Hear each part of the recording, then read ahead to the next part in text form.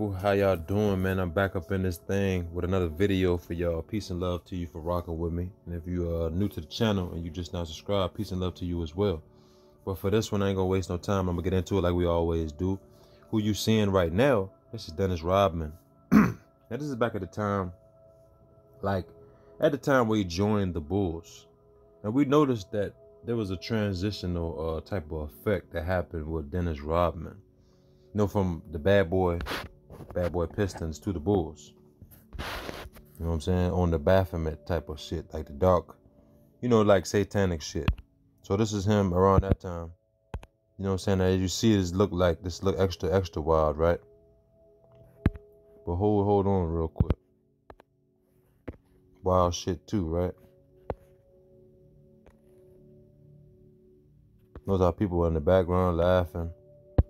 Now, this was before we opened our eyes to such stuff. A lot of our parents probably know, like, oh, yeah, like Dennis Rodman, oh, yeah, that motherfucker was weird, type shit like that, you know?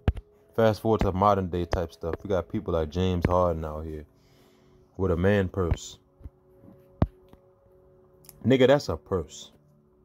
I know some people's like, oh, that's an expensive bag. I'm like, so what, nigga, get a backpack. You know what I'm saying? Now, we got people like this. Kid Cudi. Now that when I first initially seen this kind of had me like, it had me just really like, man, I had me like disappointed as hell. I was like, I'm like, cause Kid Cudi, Man on the Moon album, that was an album that's legendary. Cause like, you know what I'm saying? I can't even explain it. That album is just so incredible. Like, Kid Cudi is an incredible artist. And I really be asking myself this question a lot of time, even with these series, like, why do these people sell out to this level, bro? Is it to get their name out there? To keep their name relevant and to keep their longevity going down the line? I feel like Kid Cudi was an individual that did not need to do this. So for him to do this, it's just like, it just shows you that he wanted to do it, or there's some agendas that we was not aware of. So, you got Kid Cudi right there. Got Kid Cudi right here as well. And we're going to correlate it all together. There's a lot of these people that came off with the messages or portrayed that image of the masculinity. And then you see how they demasculate the man. You see how they do things to have you make it seem like this is the norm. This is cool. When in actuality, it is not cool at all. I'm just pointing some things out here. Like, now it's one thing if you want to rock this and be yourself doing it. That's cool, to each his own. But if you rocking this on some agenda to force other people to do it, then that's not cool at all, bro. You know what I mean? We got people like your boy right here that's pushing that to the all-time high. You feel me? And all they like to say is like, oh, he got a kilt on and things like that. The whole thing behind it is a man should not be rocking that. They even Kid Cudi. Like, Kid Cudi then took it a little further, bro. You know what I'm saying? You got other people in here like Vin Diesel. I told you with the masculine type. Now, Vin Diesel, he been in the Fast and Furious for years. Why is this guy in that? You got Kanye with the, niggas in Paris and shit like that. When he was with the Jay-Z's and all of that on stage. You got your boy again. You got Snoop Dogg in that shit as well. You see? So this is all agendas for hip-hop. You see how he try to put the chucks on and whatnot. You know what I mean? Al Roker, a.k.a. the program bot type of guy. This guy is programmed easily. You know what I'm saying? We've seen it a lot of times where he just was glitching out on TV. So this is a bigger agenda. We have Eminem on here as well, bro. This is deep. Now you remember, like, go back in the 90s. Eminem, he was making all the homophobic raps and, going at people like that because he was different. Like his delivery, all that. He was just nasty. Eminem, I don't know. Eminem would never have gotten this. But, like, to the agenda's pushing. That's what I'm like, bro. Once they see a certain person in it, it stamps it. Like Kanye West. He's a pillar in the game. So I feel like people like Kid Cudi, they seem like, oh, Kanye got this on? Let me put this on. Because Pusha T did it as well. You know what I'm saying? Even on this, bro. Like, this on another thing. Look at this. How they try to demasculate you. Terry Crews. Now, what was the news that we heard about him years ago? That he was sexually assaulted by a man or whatever, right?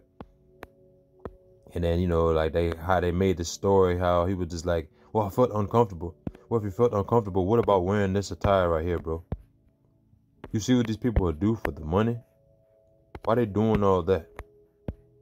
We got him and Will Smith. Like, you know, they pillars in the game, but these individuals, they follow behind other people and they just keep that agenda going, bro. This is just weird. Come on, bro. Like, I don't know how a man can feel comfortable throwing this on and then you got a wife and stuff like that. How your wife supposed to feel? Knowing that you threw this shit on like this, bro. Don't just tell me, oh, I made 500,000. I made such. Come on, bro. That's just like how Vine used to have people doing the little skits with niggas wearing makeup and lipstick and stuff. I'm like, bro, come on, bro. Y'all must not be funny regularly. Look at Young Thug. You know what I'm saying? Like, they took it to another level with this. Now, Young Thug is another individual that's very talented. We ain't gonna deny the fact that Young Thug is very talented, but what is this though? You see, and then Young Thug is another individual that we use an example and say that he knocked down the doors for a lot of these people in the game to be doing, like the Lil Uzis. Lil Uzi's little left field with it. Lil Nas X is in his own lane, as you can see, because he took it to another level. He's seen other people do it. So he had the Old Town Road, where he kind of had that success. And he was like, oh, I'm about to die out. My buzz is dying. Let me come back out. Now he came back out with all the extra. You know what I'm saying? On this, kissing people in the mouth, all that type of stuff. Kid Cudi was doing it even back then. Look, this is an older picture. So let you know, like, he was getting more comfortable with that to the point where they either went left with it, you know what I mean? But this is back at like probably 09, 2010. This is the old Cudi, you know what I'm saying? To this right here. To Russell Westbrook. Let's put him in there too. We're going to leave it off on him. This is the shit that had me like, not Russell Westbrook, bro. This is a dude that's in the NBA, one of the realest in the NBA. He'll speak his mind and all that type of stuff, you know? But then you'll see stuff like that. Like, what is that about? That's why I started off with Dennis Rodman. This nigga looking like Dennis Rodman right now. Even though he get rebounds, he get triple doubles, he get all that. But it goes to show you, bro. You doing all that. Now, why you got this on? Why does James Harden got that purse? Why does he have that? Now, this is more of a bigger bag, but it's still like that purse type of vibe. You know what I'm saying? Like, why are you rocking that? The long ass shirt. You know what I'm saying? It is right here. And even with this, like, you see how they made that trade, Kuzma and Westbrook, right? But even with Kuzma, look, you know what I'm saying? You see that all seeing eye right there, tatted. Westbrook is going to be number 0 as well. So they trade places. And even with him, I feel like he was MK Ultra a lot of times with the Lakers or whatever. Or just going through things to, like, kind of get the attention. Because, you know, you got the spotlight on you in L.A. And that's another thing. The people be in L.A. So either you fit that system or you don't fit that system. I think he was even dating, like, Kardashians and shit like that. You see, these people go extra to keep their name relevant, bro. You know what I'm saying? They don't want to ever let that level of fame fizzle out.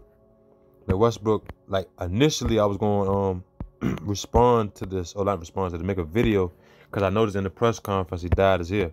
Now we see him with, like, blue hair, all type of stuff. Now you're going to have number 0 as well, or number 4. You know what I'm saying? But we see all of that. This is him doing the oath because he posted this on his Instagram. So we're going to end this right here. What do y'all think about this picture right here, man? Can we still say that Russell Westbrook is a masculine individual? Or can we say, oh, he's tapping into his feminine energy and masculine energy? Or can we just be 100 and be like, this nigga's promoting agendas, bro? Because, like, damn, bro, it's like kids look up to this. But I'm going to leave it right here, man. I'm going to leave it right here. So we had individuals like that back in the day. To nowadays, we got people like this. You see? You see, like, the funny style of it, you know what I'm saying? And then they get to there. But y'all let me know what y'all think in the comments, man. I'm going to come back at y'all with some other stuff that I find. I thought this was very disturbing.